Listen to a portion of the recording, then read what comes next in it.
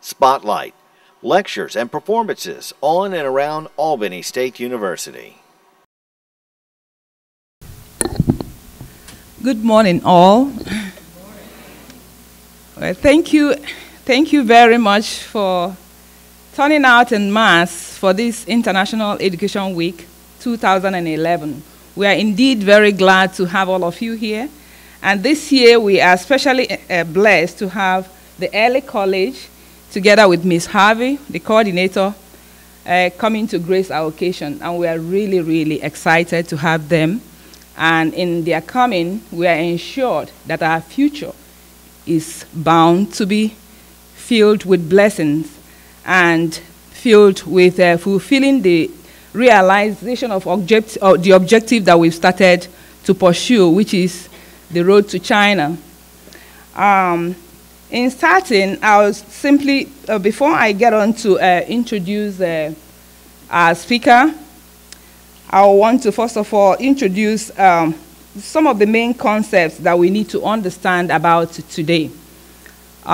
Today we are kicking off our International Education Week, and we need to understand the rationale behind the International Education Week. As Mayor Adams have said, we are up against a high competitive world, and the only way we can fit in is to make sure that we learn the culture and the languages of the competing world. We also need to have a peaceful world where we can coexist and operate happily. And one of the things we want to make sure is that in acquiring your education, you acquire those intercultural skills that endows you with the knowledge, skills, and attitude that will make it possible for you to collaborate with the outside world. And so today, what we have is a reminder of the challenges of tomorrow. It's a reminder of our responsibility to be up against and ready to face the world of tomorrow. And we are very glad that all of you younger ones are here today. We are glad to have the Albany community, the students of Albany State, and we want to make sure that in keeping with our objective, that we remind you of all the responsibilities. We use the week's celebration to remind everyone about the importance of international education, and this embodies every effort that we make to understand the world around us and appreciate our differences so that we achieve a lasting peace. And we also use this period to remind ourselves of the need to learn other languages. In planning the International Education Week this year, the IEW committee deliberated on the national theme for this year. And the national theme for this year is International Education, inspiring students locally to achieve nationally. And how can we inspire our students locally, if not to remind them of their responsibility to get engaged in learning other cultures? This year, we agreed in our subcommittee that ASU sub-theme is going to be the road to China. Now, why are we choosing the road to China? If you all remember, towards the end of last year in 2010, President Obama started off an initiative, and this initiative is 100,000 initiative, 100,000 strong initiative to China. And why would he declare this initiative? Because he has seen the very great need for us, especially our present generation, to get to learn more about China, to get to learn more about the culture. And this initiative is to ensure that within the period of 5 years, we get 100,000 students from the US studying in China.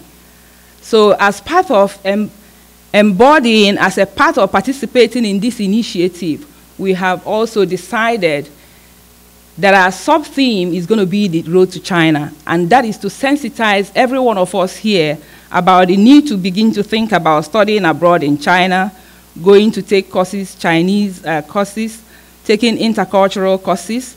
And in this same spirit, we have a number of our faculty who are volunteering to take on study abroad to China.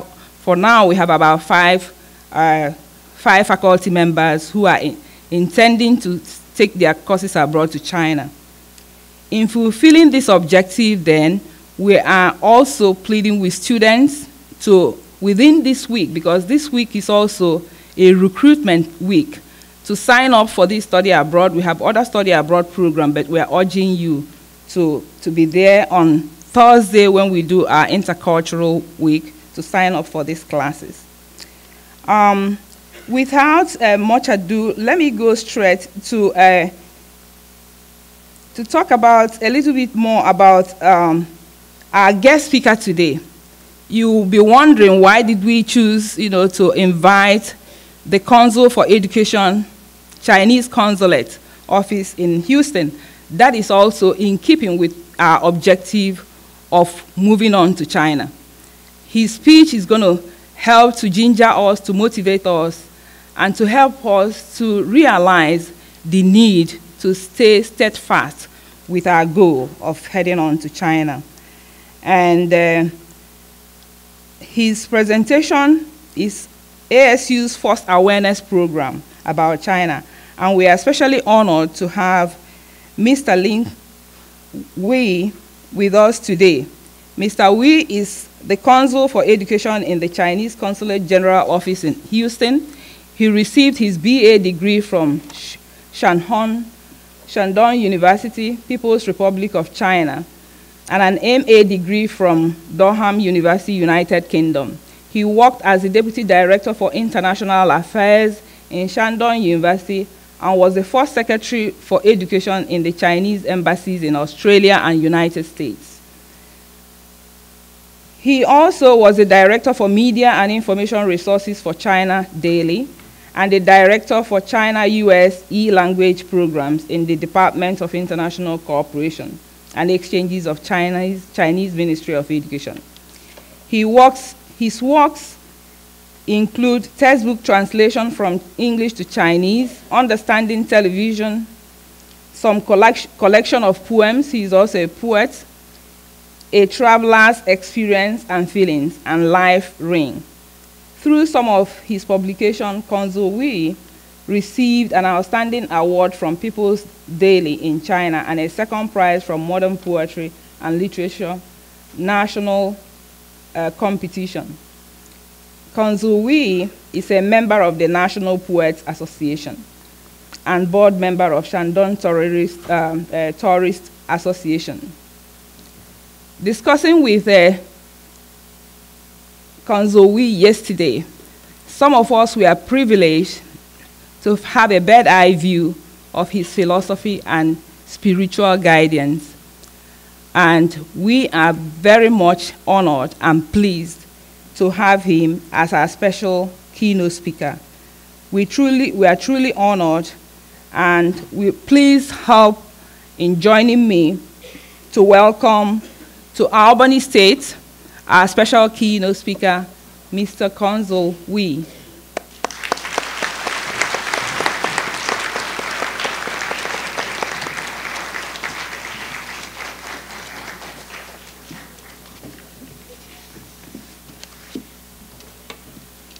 Thank you, Dr. Asu-tv. Thank you. President Freeman and the Mayor, Mr. Davis, ladies and gentlemen, friends.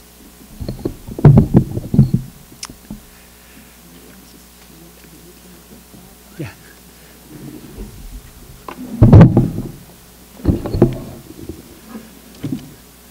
It is my great pleasure to be on campus to share with you about China and about the Chinese culture. I have been to Georgia many times, to Atlanta, but it's my first time to Albany. And I received friendship from all of you. And from my talk with President Freeman and to Dr. Oscovy and also Maggie as well, I learned a lot about your endeavor to internationalization of your university. I remember that, in China, and the Chinese students and my American students and my America, because America has two legs, one as you have US currency, the other you have English. Wherever you go, you can buy everything with US currency. You can speak to anybody in English. If they do not speak English, they should find an interpreter for them, But why United States initiate the Education Week? When I worked in Chinese embassy in Washington, D.C. from 1997 to 2002, and United States realized that American kids know much less than the kids in other countries, especially in Asia. The kids in China, in Japan, in Singapore, knows much, much more about the United States than the American kids know India, know China, know Korea. And for this, we did a pilot program, and 5 experts from China, 5 experts from United States, to 10 schools in US and 10 schools in China with the same questions. How much do you know about China? Or how much do you know about US? Astonishingly, that American experts learned that Chinese kids know much more about US and about history of the United States, about politicians, about the film stars, music stars, or sports stars, and about the geography of the United States. And whereas the case in United States, maybe that's the 10 schools, and the first they know about China is Yao Ming, because he played volleyball. We call the volleyball in the NBA program. And the second is about panda. And the third is about the Great Wall. And may I ask how many of you have been to China?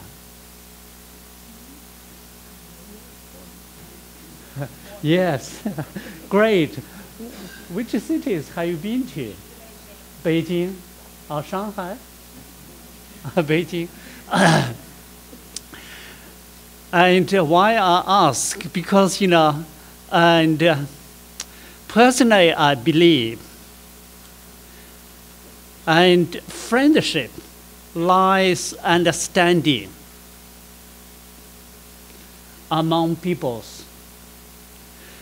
And the friendship, just as we discussed yesterday, whether it's yellow flower, whether white flower, whether black flowers, we are all flowers in the same garden. We have the right freedom. We should receive the sunlight. We should receive the rains, or share the rains all together. We should grow healthily together. And while United States initiated the program, I also remember Secretary Raleigh, the Secretary for Education, once said that we have 25% of the American kids, but we have 100% of America's future. I also remember President Obama, said that those countries who are learning from us today will take over us one day in the future. And slices, I try to, give, because, in talking is boring, as people see that, and one's talk should as short as the minuscule, And I try to use more slides, pictures, to display the Chinese culture. This is Beijing, China, the capital. And slides. Wow, you see the people. This is the 60-year anniversary of the founding of the People's Republic. It's in October the 1st. If you go to Beijing, Beijing should like this. Slides.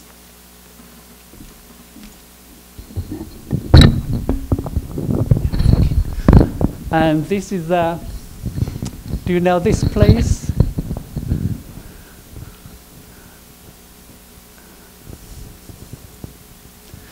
Oh, okay. This is Shanghai.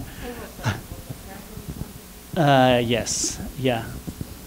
And this is the national emblem of China. Slides. And this is the national anthem. Thank you. Anthem of China. And this is the Great Wall. This is the picture. In the photo, you will see another photo I took. You see the crowds of people. And photo again. This is Chinese martial arts. And the slides again. Slides.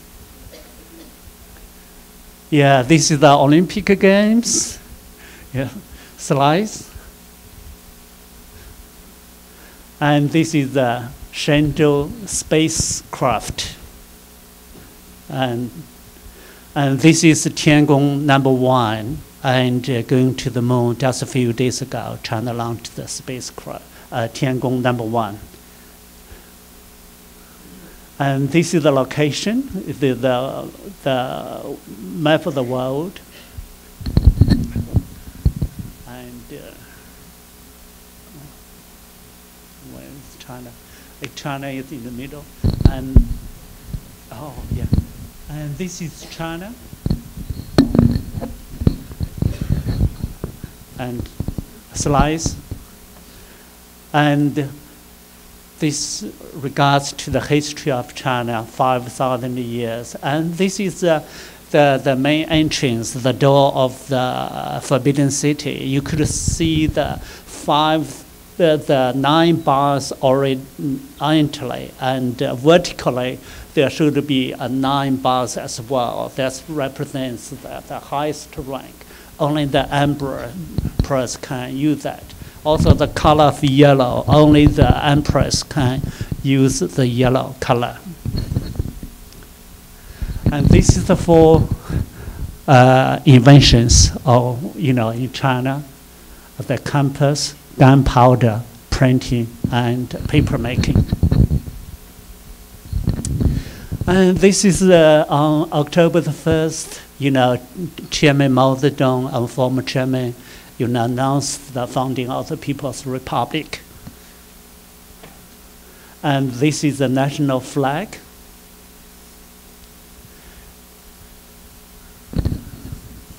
And this is, we have 23 provinces, like your state, and we have 5, autonomous regions and 4 municipalities, like Beijing, Shanghai, Tianjin, and Chongqing. And we have special autonomous administrations, special administrations, Hong Kong and Macau. And then population. China has the largest population. That's why our premier said, though China has achieved a lot, but if we divide it by, 1.3 billion, the number becomes very small. And this is, and China, the largest, the nationality is Han, but we have 56 ethnic groups. And this is the day. And this is Mongolian. And this is Miao. And this is Tibetan. And the language, standard Chinese or Putonghua, is commonly used. And we speak the simplified standard Chinese, but people in Hong Kong, in Taiwan speak the unsimplified, or in writing, not speaking the same, but in writing. And the religion, and most people in China believe in Buddhism. And some people, believe in Taoism. And there are many Western or European churches as well in China, mainly in big cities. And the Chinese culture. And this old man, do you know this old man? Yeah, it's Confucius, great philosopher and educator, scholar. And this is his statue. And this is his hometown. And as you may know that Confucius, traveled all over China, but while he was alive, he was poor. But after his death, and most of the emperors found that his philosophy doctrine is very useful for maintaining peace and development of the country. That's why, they built the temple or the mansion, and this is the mansion. And the unique thing is the palace. There are three these great halls in China, and one is in Beijing, and one in Mount Tai, one in Qufu, his hometown. But others pillars only stone ones. Only the Confucius mansion, the pillars is curved pillars with dragon and phoenix. Dragon, as you know, symbolizes the male, and the female represents the phoenix. So each pillar with a phoenix, a dragon. When those emperors visit Confucius' hometown, they use yellow silk to cover the pillars, And Confucius' birthday is September 28th. There is a grand celebration on this day in the traditional way.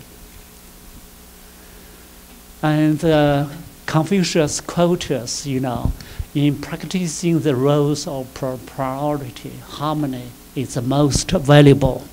So even now, China still very cherishes the value of harmony. And there is a palace in China, harmony. We believe, and the people of the world should live together in harmony. And learn, and Chinese names. And on my way, they also ask whether your name is Li Qing Wei or Wei Li Qing. I said in China, my name is Wei Li Qing, because Chinese always cherished their family skin. We put the family name first, and our name second.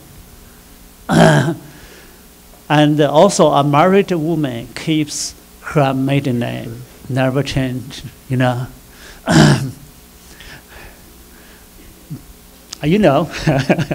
the panda. Well, he's a really ambassador. And when we said to Ambassador Li Zhaoxing, and the American asked, you are the American, the Chinese ambassador to the United States. And he replied, sorry, sir, I'm not the only ambassador. We have a number of ambassadors. Xiong Mao, panda, is, enjoys much more privilege. The FedEx use a special plane, FedEx, and transport the panda to U.S. And when the Washington Zoo, the National Zoo opens, President Clinton and went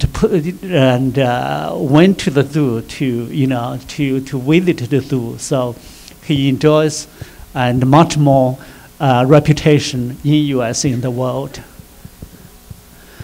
And also, the martial arts. The martial arts, the kids practice, the Chinese films. A lot of Americans and people from other world, attend the programs in Songshan Shaolin Temple in Henan province. And this is the Olympic Games. And you recognize this is the American team. And this is the bird nest and Olympic game facilities. And it could be, water cubes. And and this space craft.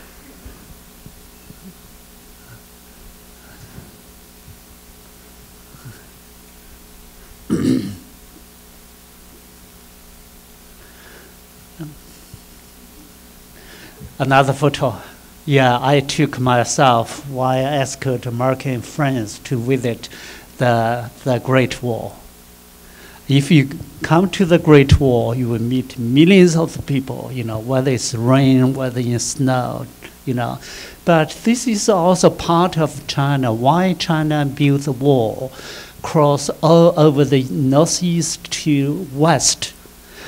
Because, in the Chinese history, the Han nationality would refer to the prior areas, middle, and was invaded by minorities, from the north, because in the north the weather was not suitable for human beings, and in wintertime they do not have enough food, That's why they try to come to the south, And the battles, between and the nationalities between Han nationality and the minorities. That's why the empress, built the walls, try to prevent, minorities coming from the north. And this is the Forbidden City, and yellow color, and the marble stones. And do you know where it is? Terracotta soldiers. This is from warriors. This is from Xi'an. Why the American presidents, when they come to China, they choose Beijing, the capital, to meet our state leaders, then Shanghai, because a newly developed largest city in China, and Xi'an, because this is a historically city. And people in Xi'an always say that, if you want to see the modern city, you go to Shenzhen. Shenzhen is the youngest city in China, because if you come to Shenzhen, you only meet people, around 20 or 30 years old. Not many children, no old people, because the city was built only about 20 or 30 years ago, but now it's the largest, one of the largest modern city. If you want to see, several, less than 100 years history, you come to Shanghai. Shanghai is a very quickly developed city, and it's a very modern city. If you want to see 100 years history, you come to Beijing, the Forbidden City, because the remains for the capital since Jin and Yuan, Ming, Qing dynasties. If you want to see the ancient city, you come to Xi'an. Xi'an used to be the capital for several decades, 5,000 years history.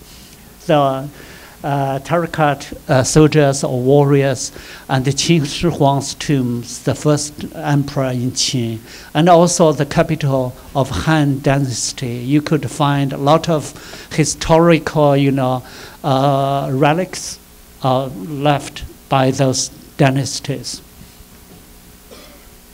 And this is also from Xi'an, and used to have an exhibition in Atlanta. This is Budala Palace, Tibet. And this is three goddesses. This is the mountains. This is Huangshan. And this is Taishan. We have 5, we call them holy mountains, 南岳华山、北岳恒山 and 中岳嵩山 Shaolin Temple. This is Mount Tai, the head of 5 holy mountains. Why? Because it's called the head of 5 holy mountains, because in Chinese perspective, we see the mountain, not only see the scenery, but also see the culture. Because all the way from bottom, the Mount Tai, there is the largest temple, and to the top of Yuhuang, to the top, and with Chinese calligraphies, temples, and all the way up. And this is Huangshan. And this is Jiuzhaigou. This is mainly the scenic spot. And this is Jiuzhaigou as well. And this is Lijiang in Yunnan province, because Yunnan, the capital of Yunnan is called Kunming, and the nicknames the city of springs, because only have one season, spring. And China's economic, and this is Shenzhen. And China's GDP only 1% of the world in 78, and now it's 5.3. And this is global trade. And this is we call the 3 dreams, and my collection, in the 1960s or 70s, when young couple get married, the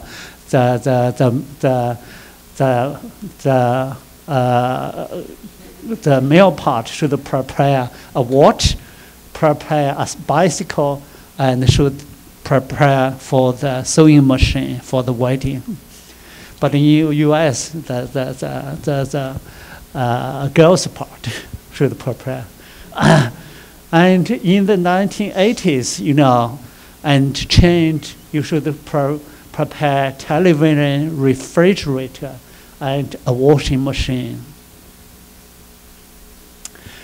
And then in the 90s, 1990s, another 3, 三大件, telephone, computer, and air conditioner. And in modern days, and you should prepare 3 keys: a key to a car, a key to a house, and a key to happiness. This is the most difficult one.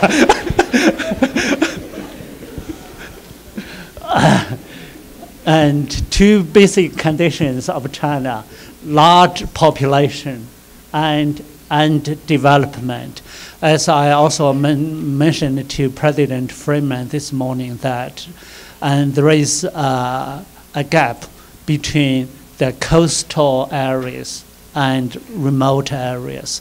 And also there is the gap between the developed areas, and also the poor areas as well. And the Chinese GDP, reached 5 trillion 2000, and ranking the second in the world.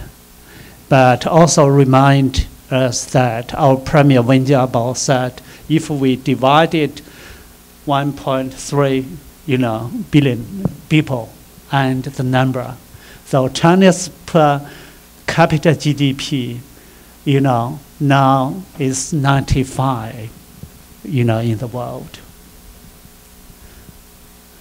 And China's central task to ensure substantial economic and social development and to improve the living standard of the people, especially the health care and or the medical care and education.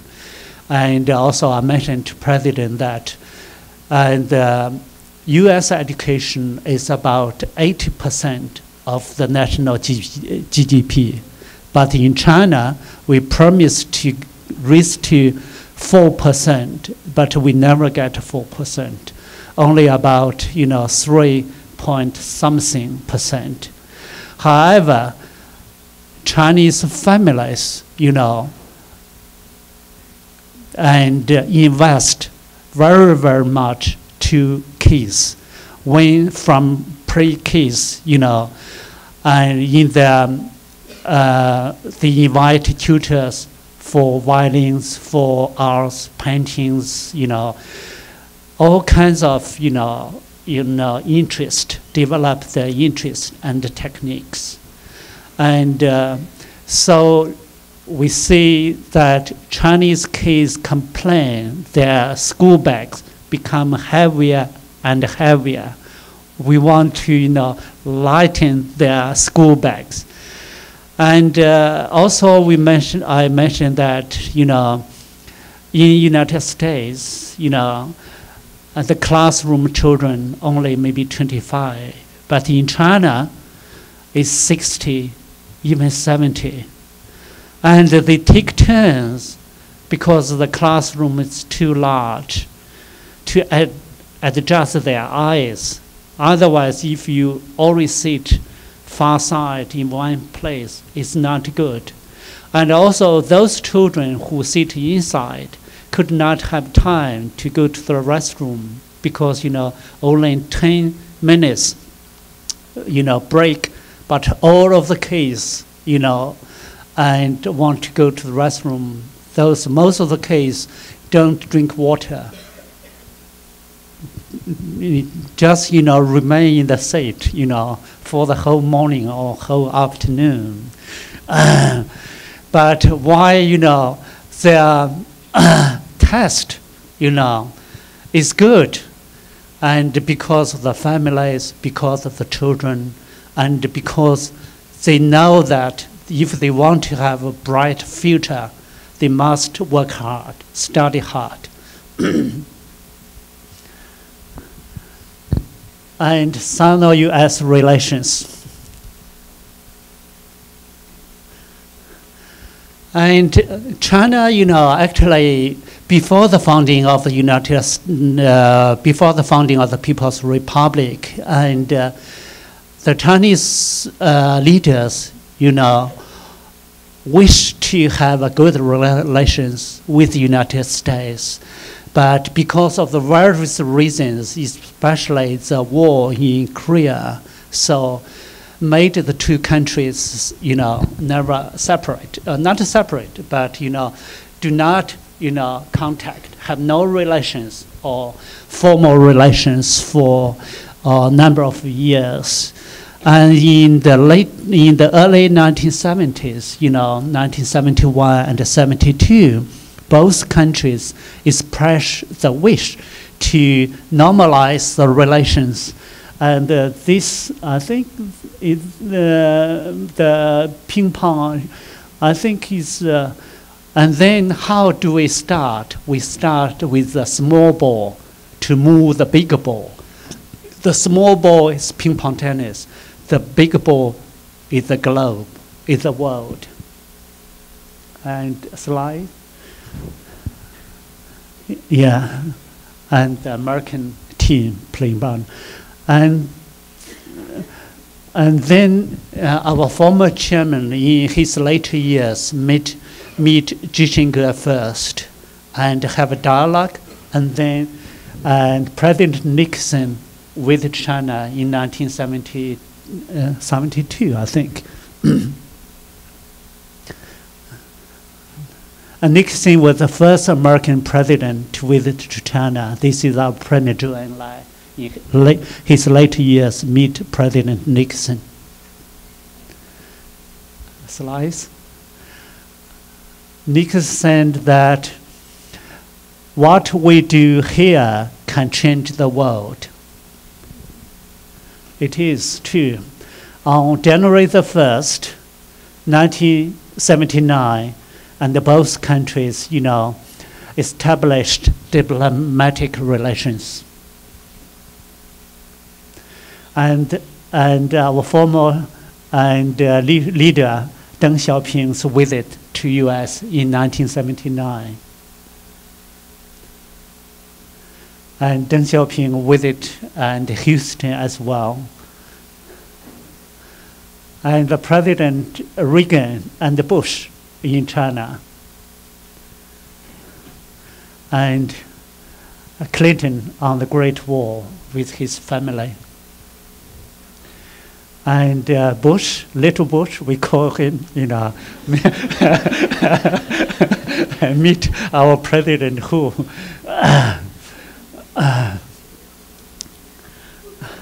and the dialogues between the two countries. And currently we are preparing another the conference. And we have more than 100, member of delegation led by our Minister Yang Jiechi for Foreign Affairs to U.S. on 22nd to College Station. And President Hu Jintao and President Obama. And China-U.S. cooperation.